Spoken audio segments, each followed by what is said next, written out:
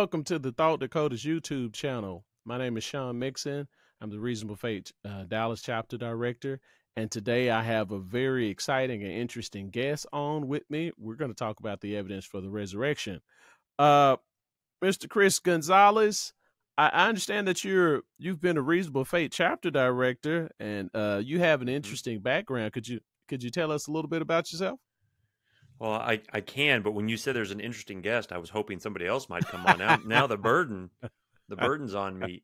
I am a Reasonable Faith chapter director. I've been blessed to be part of this ministry with you all since about 2017, and in that time, I've got to meet folks who are like you, who are at the top of their game. People who are teaching this to others, and so I get to receive it from you all, and even Dr. Craig. I've gotten to meet him, and Dr. Tim Stratton, Tyson James. There's an endless list of people I could mention, but we are here in Anchorage, Alaska, God's country, and we love it out here. So we've been out here since 2017, and that's when I got to start being part of Reasonable Faith officially. Right, and so I understand you have an interesting background too that Sure, provided you with sure, a sure. skill I sure set that's do. yeah. Yeah, Could you tell us a little almost. bit about that? Well, I wish I could say, yeah, I think what's the line? I have some I have a unique set of skills. But I got to spend the last 19 years serving in law enforcement, and so in that realm, I've been part of the local police force there in Texas. That's where I really cut my teeth in Bryan, Texas, and those guys really taught me the streets. And so I was there for about 4 years, and I was an agent with the Department of Defense. I was a special agent in the Department of Defense working um, white collar crime. And then I got on, which was a lifelong dream, with the FBI. And so I was with the FBI since 2009 until just January of this year. And during that time, I got to work SWAT, which was the best part of my career, getting to be part of SWAT. The camaraderie, the missions, the ops, the work that we did was a real highlight of my career. But I also had an opportunity to work counterterrorism. I was in the Directorate of National Intelligence, and I worked white collar towards the end of my career, which just kind of wrapped up this January before I got to step into a new phase where the Lord is calling me, unexpectedly, albeit. Wow, that I mean it sounds like in this CSI age that we live in now with so many television Right, shows, when you right. to hear you saying this stuff, it's almost like it's a blend It's almost of reality. unreal. Yeah, it's something unreal about it. It's like, really, did you do this stuff? Uh Well, I used to tell people that there are days when I was in the FBI and I would say, I can't believe they're paying me to do this. We were wow. helicoptering in somewhere, or we're doing some sort of secret operation. And then there were days I thought, I can't believe I'm getting paid to do this stuff. I'm digging through trash or staring at a stairwell for 8 hours, to make sure somebody's safe. But as a cumulative whole, what a career! I know that the FBI is having some problems right now, and understandably so. But I do take pride in the work that I did while I was there, and I know there's a lot of good people still back there working very hard. Wow. So talk to me. I'm curious. What kind of headspace do you have to be in uh, Mhm. to do that in terms of processing the very real threat like on your life and the amount of Sure. danger? I think it's interesting the wide variety of people that the bureau takes in. There are so many skill sets. When you're a police officer, often you work in the same city, you go through the same academy, and then you go out into the same department, and everybody kind of has this path that they follow along, and then they kind of split up. But you all have this very strong background. In the bureau, though, once you go through Quantico, you're all hired for very different reasons. Accountants, teachers, people with backgrounds in special operations. And then you go into the bureau and you work very different. You have very different lives. There are people that work on Indian reservations who have told me stories about riding horses out to go recover dead bodies. There are people who Wow. work with NASA on helping to secure top secret information, and they're in laboratories and they're working, classified operations. There are people who work violent crime all the way to working dental fraud, which is really terrible. There's some actually really terrible dental fraud that occurs. They would charge families money to remove kids' baby teeth and do root canals on kids that never needed it. So there are just this wide swath of individuals there that specialize in those. And then you have your hostage rescue team guys, the folks out there that are kind of the tip of the law enforcement spear when you need them. And so I got to be part of a little bit of each of those. And I really enjoyed being part of SWAT, where I got to be a breacher and smash doors and yell at folks and go get the bad guys and then sit at my desk during my other part of my work day and work white collar crime. And I got to really sit there in a more cerebral space, working almost um, almost like a gentleman's crime. I'm not saying that there weren't victims, but in the sense that I would go to these doctors' offices to interview them in their very nice offices. Sometimes people who made a lot more than I did in their business, and so it was very interesting, but really enjoyable. And being able to go from one switch to the other was something that I tried to pride myself in.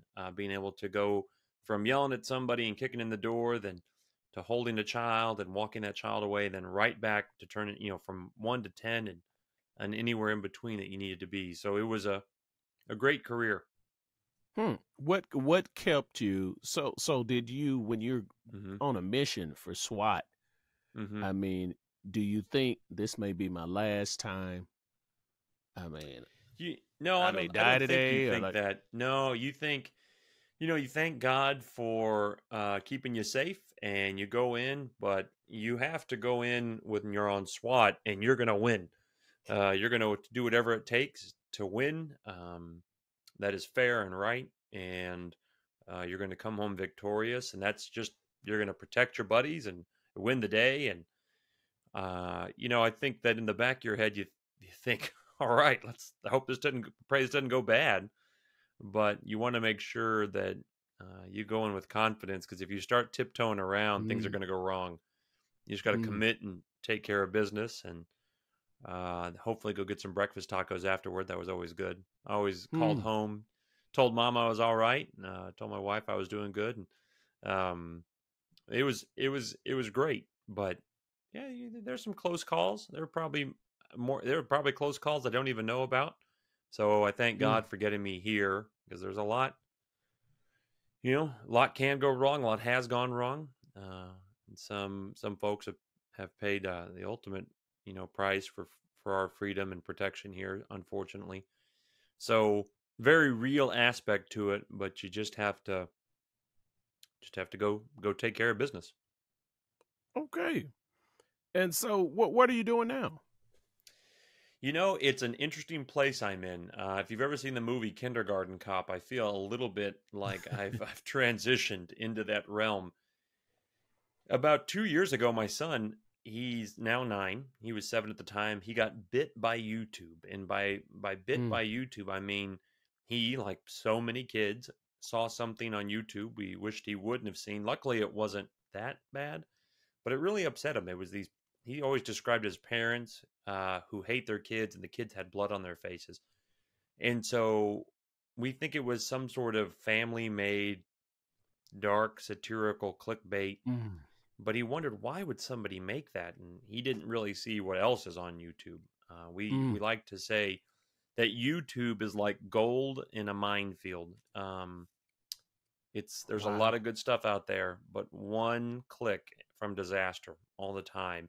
So then I signed him up for YouTube Kids, and I signed him up for.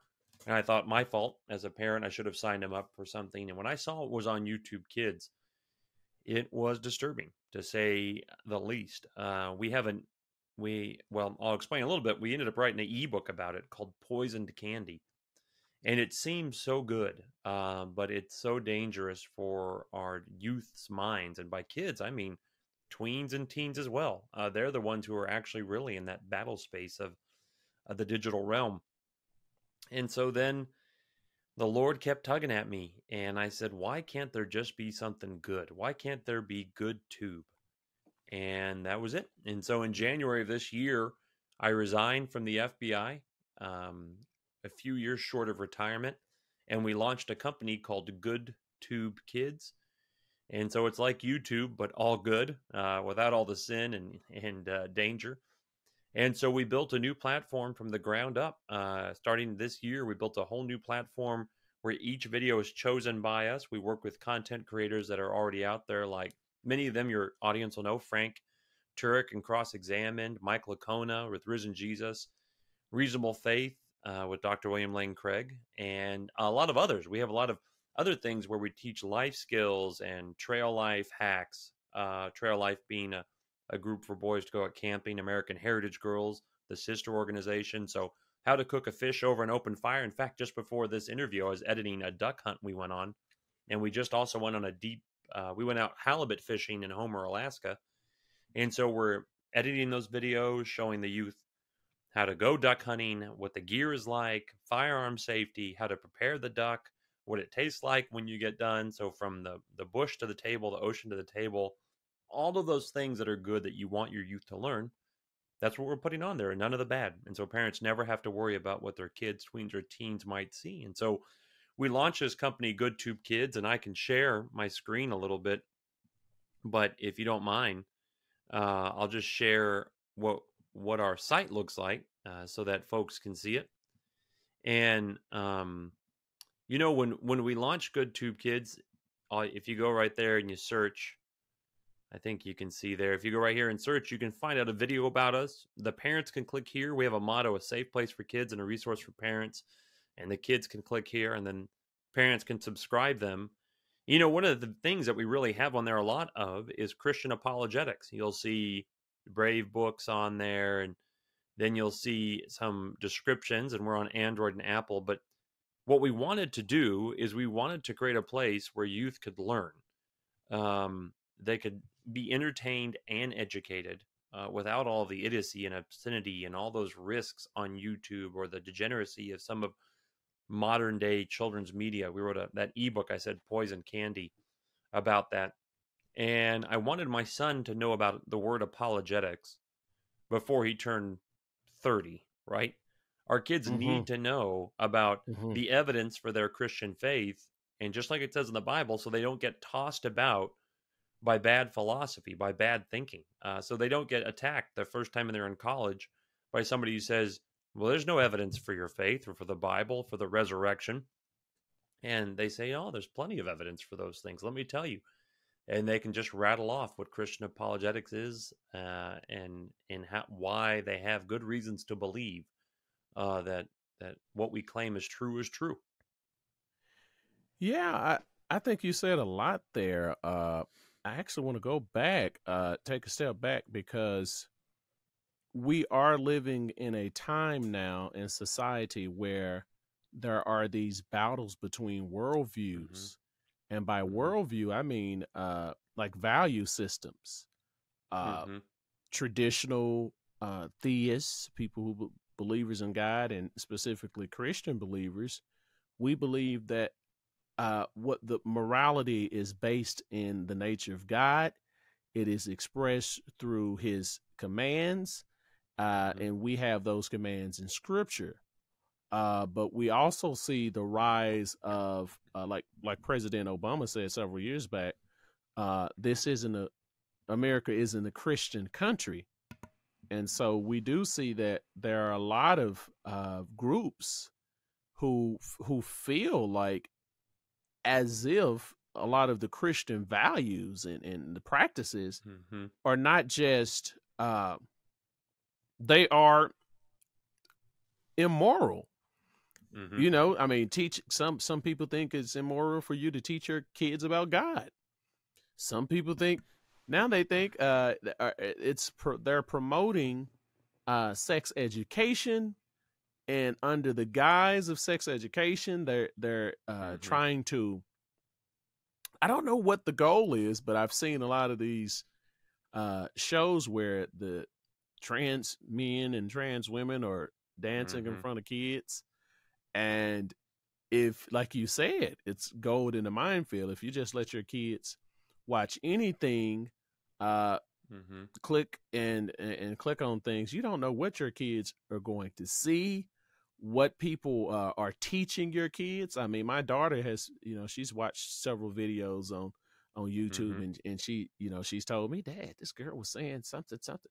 What do they believe? Like, do they Mm-hmm. believe that morality is based on feeling? And so we've been having these philosophical questions. And so, like you're How old's your saying, daughter? oh, How old's your she's daughter? 11. Yeah, she's 11. 11. Well, Yeah, she's a perfect age for good tube kids. right, We right, can bring her over there.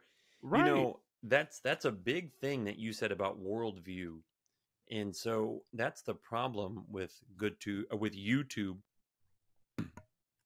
with YouTube Kids, Disney, and Nickelodeon.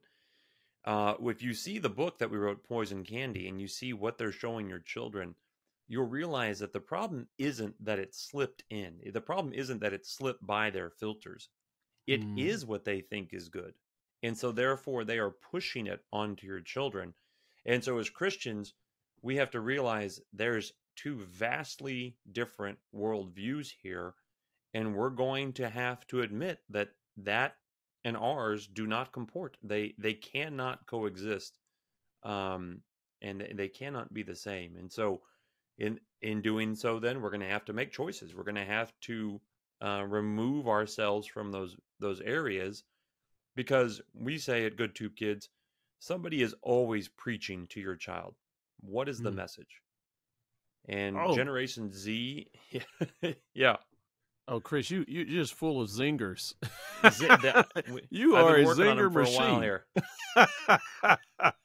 But you say Generation Z's been online or they spend an average of 7 to 9 hours, and some portions of Generation Alpha are estimated to spend up to 14 hours a day on a screen of some device, some sort Mm. of device, whether it's school, maybe for work, and then personal.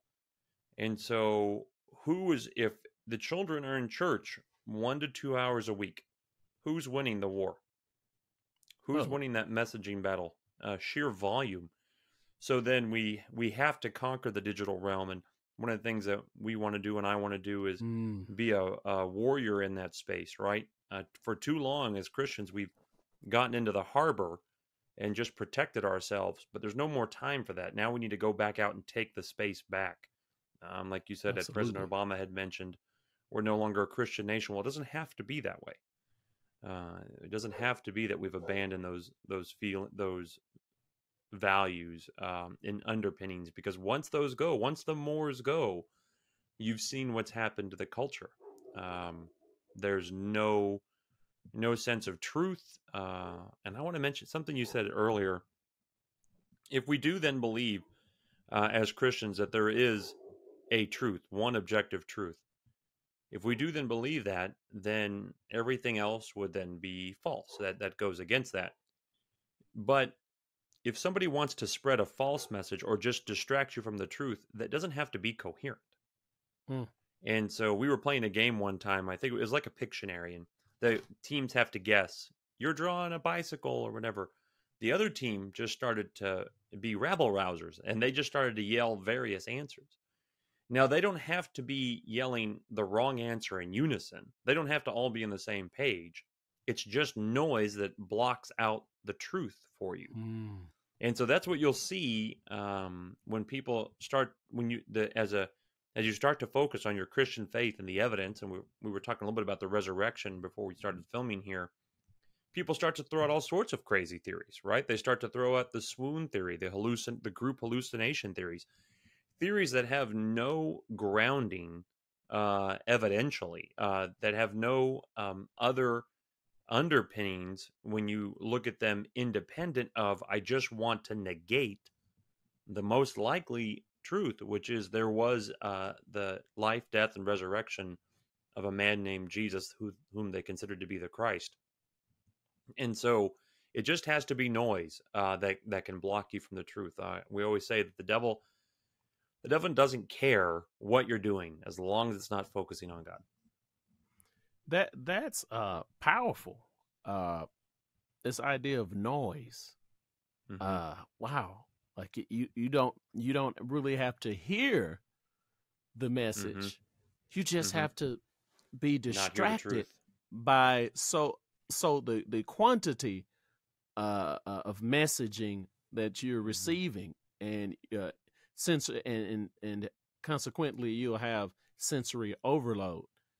Mm-hmm. You're overloaded with with uh with your senses, with different messages. This group, they're arguing for this position, and this other group is arguing for this position, and now Mm-hmm. I I'm a Christian, but I don't know. I mean, is everyone wrong but me? Then the Mm-hmm. question of the truth of the exclusivity of Mm-hmm. Christianity and its claim of objective truth becomes, young people begin to question it. Why are we the ones who argue for the truth when those other people, they seem to care about what they're saying just as much. They're passionate just like we are. And it It's interesting you talked about the exclusivity. I was just thinking while you were saying that we never are concerned about exclusivity when it comes to mathematics, right? 2 plus 2 equals mm, 4. It doesn't equal a nearly infinite number of other options, hmm but it's not rude to those other options to say that that's not true. It just simply is the fact that it's not true. right, And right. whatever else you write down also isn't correct, no matter how much you feel it is. And so, that is part of what we need to teach our youth. We need to help them associate objectivity with their faith rather than hmm solely subjectivity. hmm And so I think that's exactly what you're doing when you're doing podcasts like this. You're helping people work through thinking, because hmm this podcast won't answer every question, but if it helps them think, then we've helped set them forward, whether they're 80 or 8. We've helped increase their ability or desire to think better. Absolutely. And so I want to throw out two things I would love to get your feedback on. The Hmm. first one, and it's still relating before we move into some of the content, I think, but it's the first one has to do with the type of revenue, the type of Hmm. technological power you need to compete with a lot of these giants who are Yes. able to, I mean, they have 1 million servers with 100 Hmm. Google plexus of memory, and Hmm. they have 30 Yes. years worth of video storage and spaces. How Yes. do you compete with such a giant like that? What is your plan, and what has been the challenge as far as like with your website to to Yeah. to Great. build a Great question. Yeah, you're expressing the thoughts I have usually every morning before I read scripture and have coffee. What have I done? Right? The the thing I think most often are two phrases when it comes to this. How do you eat an elephant? One bite at a time. And the other one, if you have to eat a frog, do it first thing in the morning, right? And so I used to get up, and when we first decided to do this, because we are taking on an huge, and huge is an understatement, right? Like you said, Goliath. 30 years and a Goliath. Hmm Um, but that's not the fact that it's a huge challenge when you're protecting your youth isn't what makes you decide are you going to or not going to do it, right? hmm When the mother steps out between her child and the bear or the car or the semi, she never thinks, is am I going to overcome this? I simply have to. We have to stand in front of our children. They are being there. We give a talk called "How to Protect Your Children Physically, Spiritually, and Emotionally in the Digital Age," because there are real casualties in this digital age. If the sound of freedom isn't opening people's eyes to the fact that it's not all happy TikTok videos out there. If working cases where you see real casualties, telling stories about teens who have taken their life because of their exposure to social media and what the messages YouTube was putting down into their eyes and ears. There's real danger here, and so we need to offer both. We need to alert people. We need to illuminate their minds to the danger, and then we need to give them solutions. And that's what we're here to do: a safe place for kids and a resource for parents. That's our motto.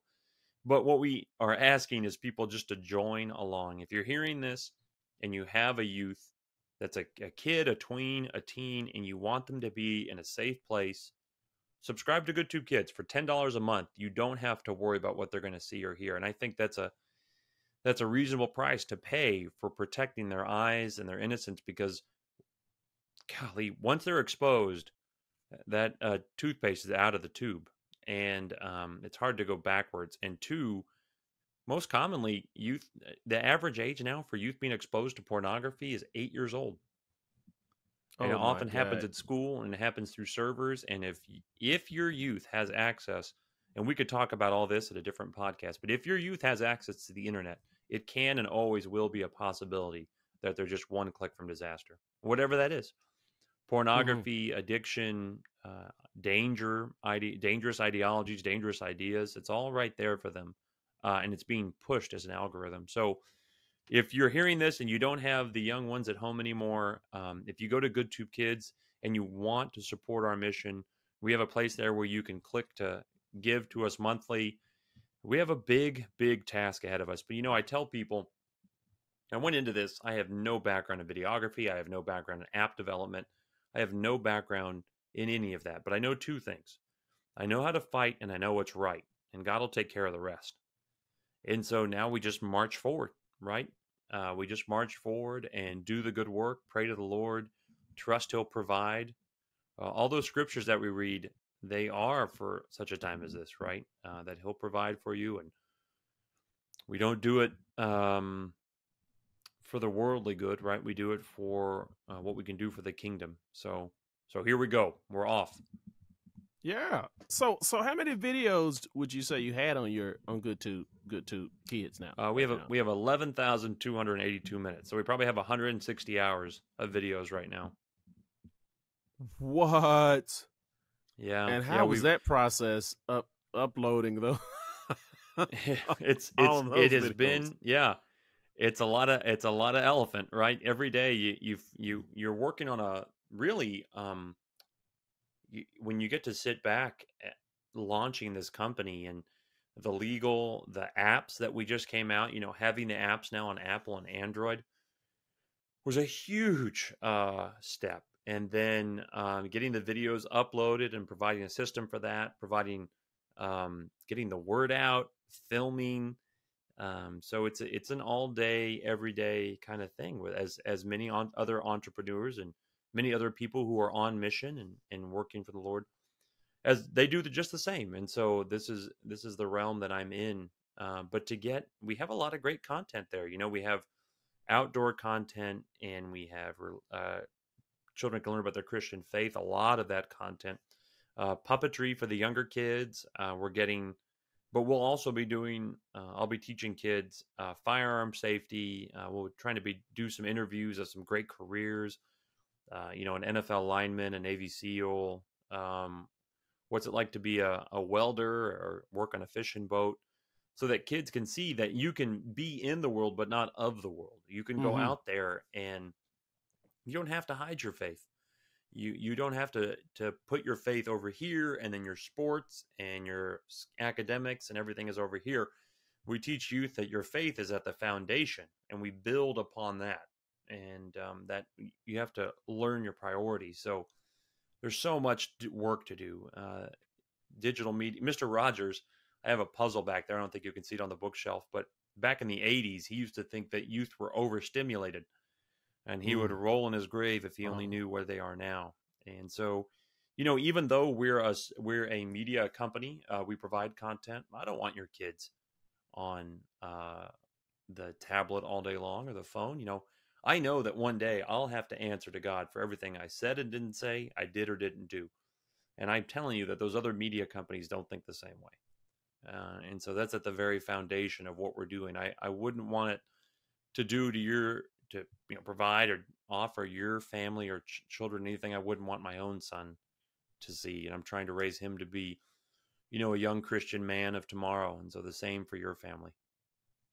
And so how many more videos can you add? Like, how does that work? Do you have a certain amount of space? Do you have to keep purchasing We servers pay, when? yeah, we pay for servers, and so we pay for space, and so we went through our first round of 10,000 minutes pretty quick, and so we were able to put those videos on there, and now we're just adding more content, add more content, add more content. We really want to have something there for everyone, and then continue to evaluate what they're seeing. But we like to say that GoodTube Kids is like steak and mashed potatoes. In YouTube Kids and Disney Nickelodeon, that's like Mountain Dew and cotton candy. It's going to be hard to pull them off of all that stuff, but Mm, it's going to give them cavities. If mm, we don't get in the game there, it's going to give them cavities, right. and mental cavities are the worst. So Will you, let's go ahead. oh, I was thinking, are you thinking about competing with the YouTube as far as giving users the ability to upload videos at some point? Potentially, I think that YouTube, what's the first word in YouTube? You, and that You, has right. created a very narcissistic culture, and unfortunately has told youth that they need to focus on influencing thousands of people they've never met and will never meet rather than their own communities. And so we have our eyes and ears in this intentionally. It's a drug, right? That YouTube, those clicks, those Facebook likes. I'm telling parents to tell their kids, influence your friends, influence your church, influence at your school where you can make a real difference. If, though, you have something that you want to teach that is good, good is the standard for what we put on GoodTube Kids, not just you. And so if you have something, which I think it's important for youth to be able to learn, we do want to make a system where they can submit a video, but we want to slow down some of that feedback and some of that desire to keep posting, keep everything I eat, my shoes, what do I look like, this new dance. We need to push that away. That's a bad habit for kids and adults, but a bad habit for youth. And so if you want to teach us about your horse or your hobby or do something, we do want to make a system where you can send us that video and we can upload it. But we really need to rethink, what have we done? We can't just say that this is, well, it's just the way it is. It's always going to be that way. It's harming our youth. Okay. So we've talked about. You said you wanted your son to know the definition of apologetics, and that Hmm. it's interesting to me that you said that, because that's exactly what I wanted to talk about uh, today. So could you start with what the definition of apologetics is and how that is relevant to our faith as Christians? Hmm. Well, you can kind of see over the back of my shoulder here, that's the end of the word apologia. And as you know, Mm-hmm. in the Greek, the word apologia is most notoriously used in First Peter 3:15, where it says, "We often forget as apologists, regard your Lord as holy, and always be prepared to give a defense, a reason for the hope Mm. that's within you. Yet do so with gentleness and respect." So sometimes we forget those bookends. Regard your Lord as holy, yet do so with gentleness and respect, which are really important. But what they're asking there, as you well know, is to give a legal defense. Tell me why evidentially I should believe, or what you are claiming, or what has been done, or what we're doing here. And so the evidence, which was something that was part of my life for a long time, builds up. I've always really enjoyed the philosophical evidence, the ability to sit and kind of think through the evidence for, let's start with God, and or that we exist and that God exists, and then we just move on down the line. And the beauty of Christian apologetics, for those who are listening and haven't got into it, is that you can study every realm in the world and you'll never run out of great evidence for the Christian faith, and you'll never run out of new things to learn. And so, from cosmology, cosmogony, to the historicity of the Bible, the accuracy of the translation of the texts, to the life and times of Jesus and who he was, every one of those has a beautiful set of endless evidence that you can go through to learn more about your faith, so that then you can share it. Like Dr. Craig says, there's a difference between knowing your faith is true and showing your faith is true. Yeah, I think it's interesting what you just said, because it's absolutely fascinating that a lot of the evidences for the Christian faith, the Christian evidences, as Dr. Craig puts it, the arguments and the evidence, but a lot of those evidences, once you begin to study them historically, arose from a context of some expert in some obscure field who's like, hey, I do this stuff. This is, and now they bring to light things that we often don't. I mean, we're just reading the scripture. We would never have known. And it's like, once you study the evidence, what you find out is that the scripture is even more valid than we ever thought. Once I began to study like the scripture historically and look at archaeology, I was like, really? There was a place called, like, there are so many different confirmations of the scripture. Does apologetics relate to those confirmations in some sense? Well, I think really apologetics is the practice of knowing, studying, and finding those confirmations within what we would call general revelation, right? Those things that are around the world that we see, that are open to all of us. Seeing how those correlate and correspond and buttress the special revelation, which would be scripture. And I think you could also put in there anytime that you have a personal interaction with God. But God has given us this bounty of, like you said, scripture, that then we just continue to see, wow, I didn't realize that word meant so much. One thing we're looking at, we're talking about the resurrection, and since we're talking evidence and we're talking criminal cases, you remember in the many people remember the Passion of the Christ, or they at least remember when Christ was crucified, and the story of him being pierced with a spear in the side, and the blood and the water coming out from his side. For so long, so many those who study scripture, practice hermeneutics, they would say, well, that's not actual water. We don't actually have water in our bodies in that area. And they said, it must be some sort of metaphor for a new birth or baptism or something like that. And then we fast forward, and like you said, somebody in their field who has studied bodies said, no, when a body is suspended like that, and fluid begins to fill the lungs, if it's pierced at the correct angle, that water, that buildup of fluid in the lungs will flow out, and you will get that same effect. And so here, this whole time, evidence has been staring us in the face, and we weren't able to recognize just how evidential it is. And so for those who are reading scripture, we need to take hold of scripture for all that it's worth. We really need to learn it, not because it changes your salvation, of course, right? Doesn't change your relationship with God, but it sure can strengthen your faith during times of doubt. And when your son or daughter comes to you and says, well, why is this true? Or how do we know that? You have an apologia. You can do Christian apologetics. You can say, well, let me explain to you why this is this way. And so that's it. Your child has just asked you, why do you believe? Why do you have that hope inside of you? And you're ready. And so what a better witness we can be for Christ if we practice apologetics.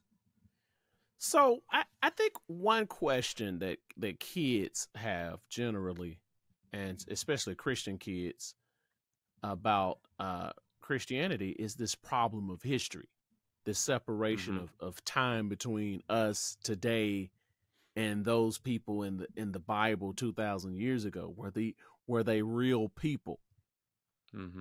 Hmm. How do we know that Jesus wasn't like Santa Claus? I guess that's a bad example because Santa was kind of based on the real person. Fair, fair. Yeah, But but how do we know that this? My son has asked me, and I'm sure your daughter has, kind of these same questions. And so, oftentimes, I've heard the use of, "Well, do you believe that George Washington was real?" Now, George Washington seems very real to kids, especially those uh, often in a public school system where they've had hmm plays about George Washington, hmm like we used to do when we were younger, and they've seen George Washington, goodness gracious, every year, and he's on the dollar bill, and they say, well, of course George Washington's real. Well, why? Well, look how much evidence we have.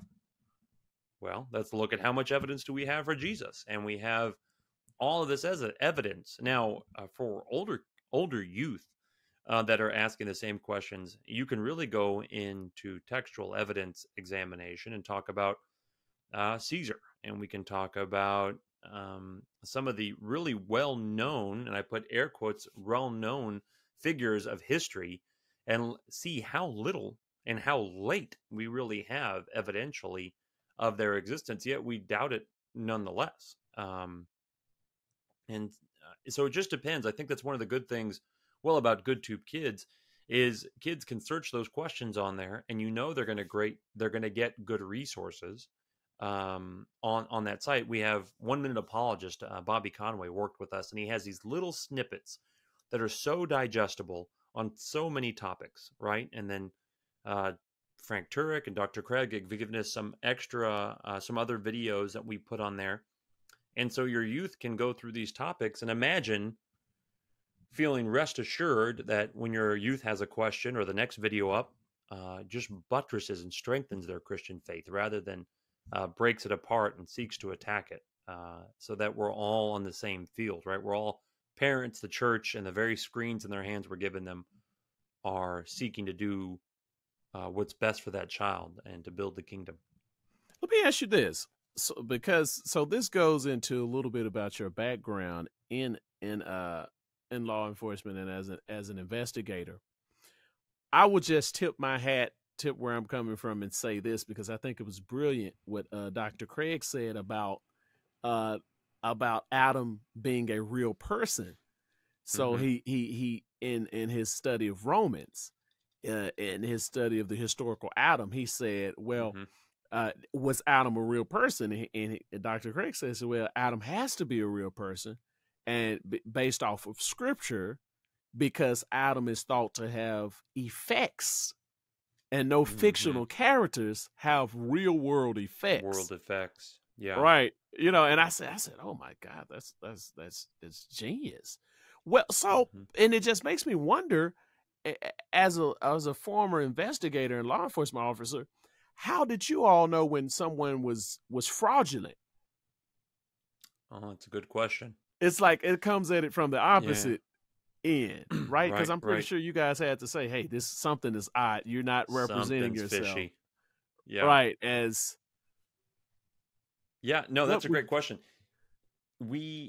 Well, you start to get a good sense of when things don't add up.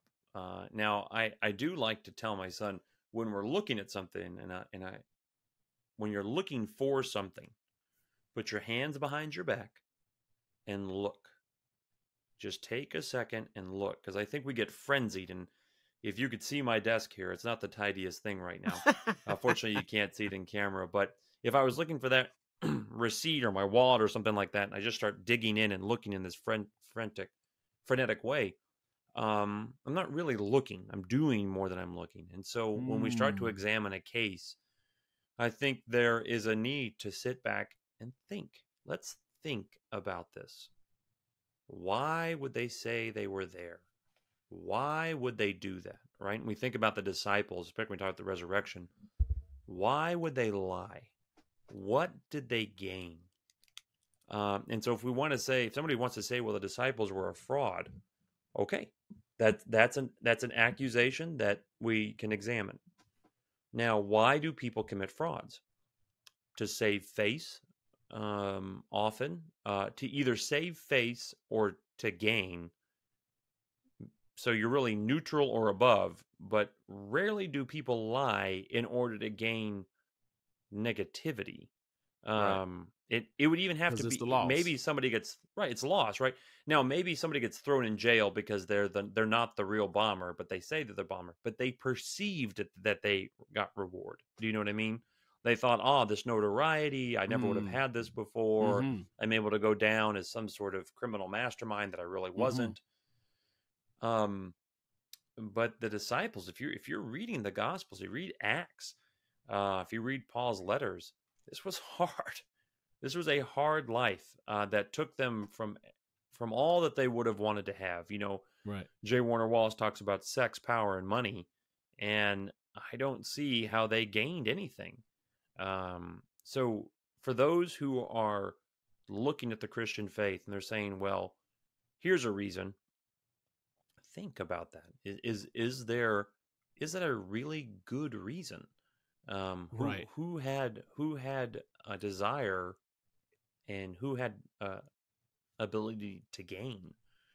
And so I think that's, you're asking about frauds. Uh, Also, too good to be true. Like, does that really make sense? Was something I ask people a lot of times. Like, hey, I won the Irish lottery. Well, did you put in for the Irish lottery? No. Hmm. Or they said they'll give me $1 million if I give them another 100. Why don't you just tell them to take it out of the $1 million that they're going to send you? Well, they Mm-hmm. can't do that. Well, these things sound too good to be true, and so they're just too far fetched. And so when we hear about the swoon theory of the resurrection, we were talking Mm-hmm. about that earlier. In the swoon theory, some people purport that, well, Jesus actually, he looked like he died on the cross, and then they buried him, and then he was able to, with no miraculous effects, crawl out of a tomb where, after having been hung, flogged, poked in the side by a spear, his wrists and heels pierced, overcame the guards, crawled into town, and said, "I'm the risen Jesus. I need help." This does not comport. It's not reasonable to think that that's Mm-hmm. true. That seems like a fraud. That theory seems Absolutely. fraudulent because it's too far fetched. There must be some other reason. And then the disciples said, "Well, no, we believe you're the Christ. Let us bandage you and pray you survive." Give you CPR. None of this makes sense. Do you know what that makes a ton of sense? And as you were speaking, I actually thought that on that view, Jesus was actually a fraud. Absolutely, yeah. I mean, In he's almost in he's almost every view that isn't what he says he is. The old liar, lunatic Lord. mm-hmm. Not as often now, but otherwise he's a fraud. Or a lunatic. When lunatics are still frauds, they just are also having trouble recognizing that themselves. Um, Right. so yeah, on all of those theories, he's not. And even Islam would say that he wasn't hung. It was a effigy, or it was something else that Mm-hmm. appeared to be him. Some say And Judas. so, yeah, some say Judas Judas. And so there's these other Judas was ideas, hung. but then all of Scripture, everything that points to him, and then everything afterwards, he would have been fraudulent to them. Mm-hmm. He would have been a con man.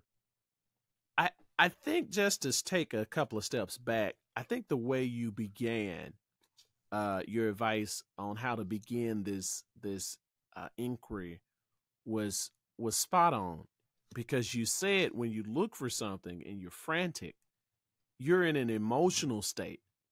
Mm-hmm. And I think a lot of times, a lot of these questions, especially for kids, they become emotional, right? And so this advice to relax, calm down, and let's Mm-hmm. think. It's a headspace you need to be in to begin to answer these questions. And for Because when you parents, right. who feel like they don't know, that can be difficult.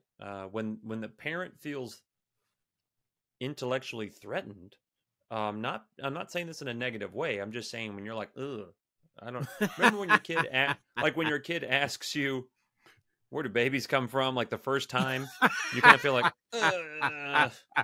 And it's not that you don't know where they come from. Yeah. It's just how do I phrase this? Right? There's a Yeah. bit of panic there. Well, Yeah. I think how do I explain this is Mm-hmm. the root of that. How do I explain this properly right now? And so when your son says, "Yeah, sometimes I pray, but I really don't know if there's anybody out there. I don't hear anything."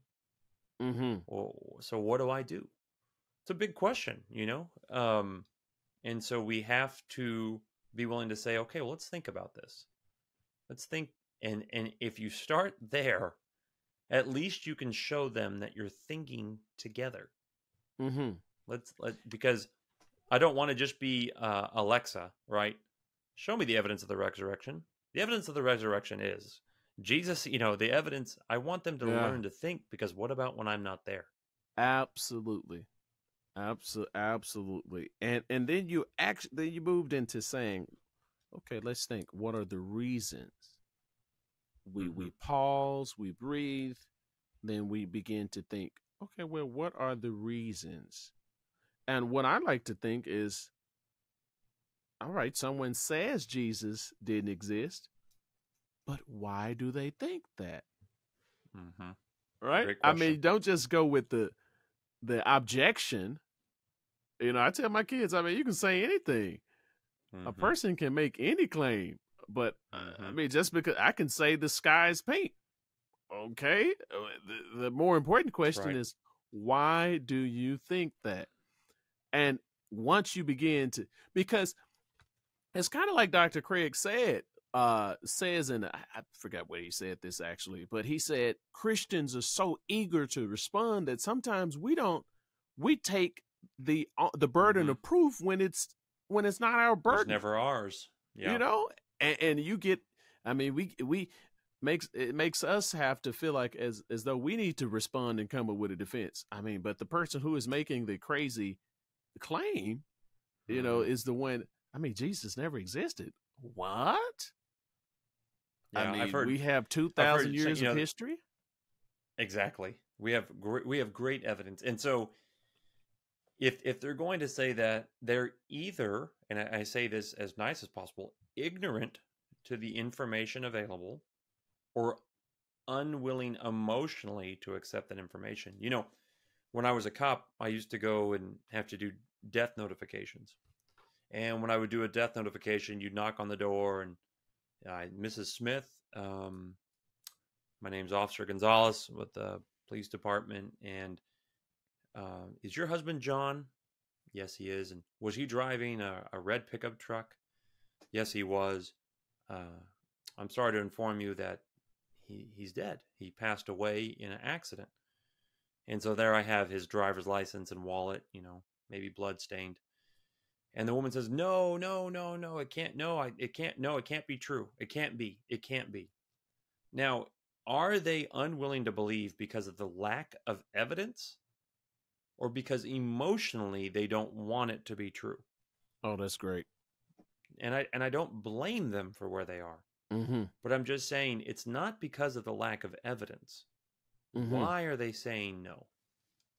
And so we have to understand what the impact is on somebody's world when they realize that there is a God and there is a Jesus and there is a objective right and wrong.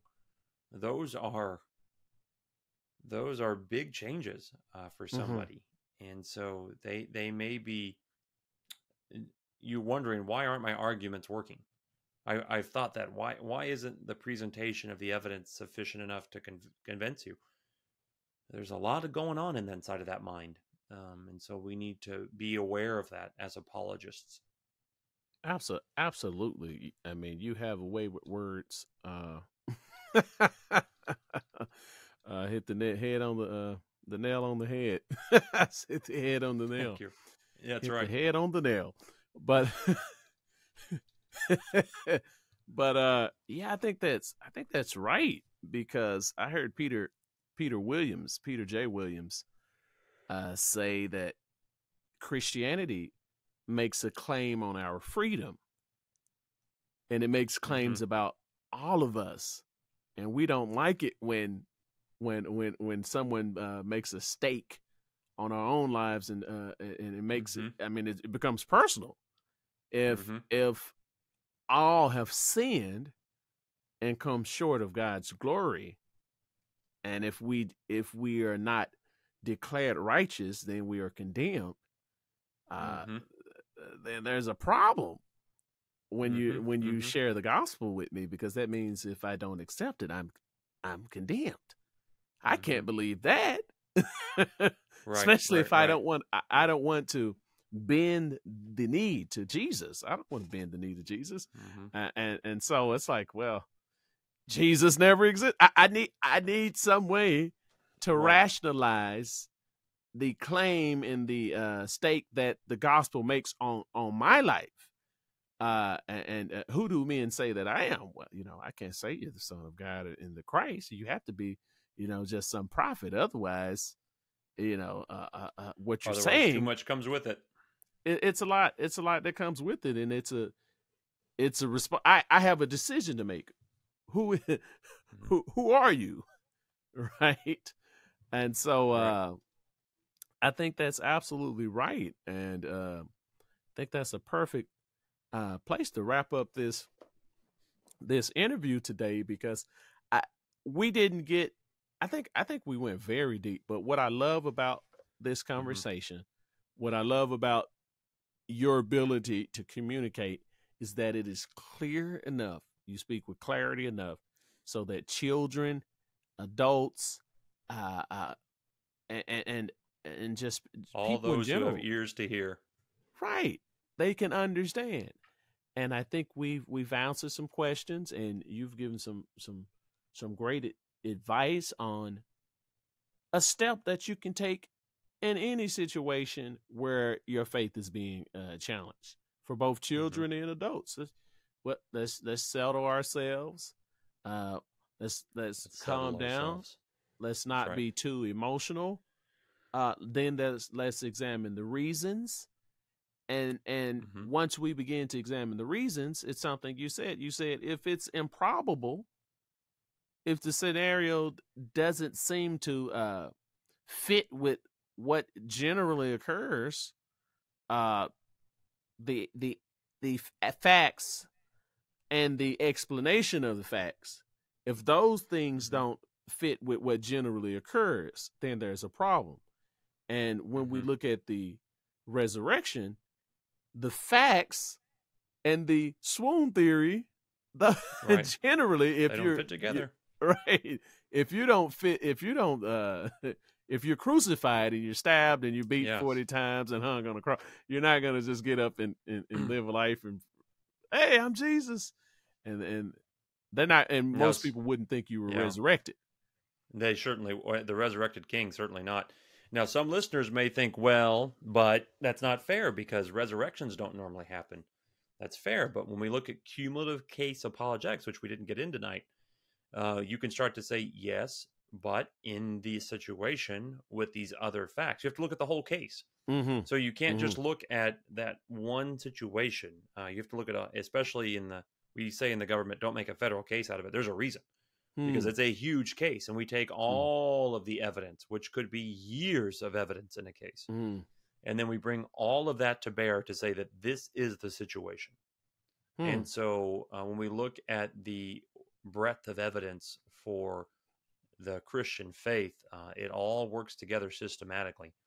So when people say, well, but what about this? There are more answers to be given, and they're not ad hoc. They're not something we're just trying to throw in to make the first one thing work out. If you'd say, okay, well, if we really want to start at the very beginning. Let's start here and work our way to this point, and it won't sound like we're making up answers to make this work. The Mm-hmm. foundation's already been laid. Mm-hmm. So don't worry. There are answers. That's why I tell people, you don't have to know them all. Just don't worry. There are answers. Mm-hmm. Calm yourself, settle yourself. It goes back to that, and Mm-hmm. search patiently for those answers, and you can follow the evidence where it leads. And that's Mm-hmm. kind of what I thought when I was 18 years old. I said, well, what if God didn't exist? And I was just sitting on my couch. I said, would I want to know that? Mm-hmm. And I said, Fair question. Well, I guess I would. And Mm-hmm. I decided at that point, I said, I'm going to pursue truth. And Mm-hmm. I'm just so grateful and happy that the more I pursued truth, even objections, the more I studied them, the more I found, oh, that doesn't make sense. That's not a good Mm-hmm. objection. But before I look Mm-hmm. into it, I was, as a fear, what if they're right? Right.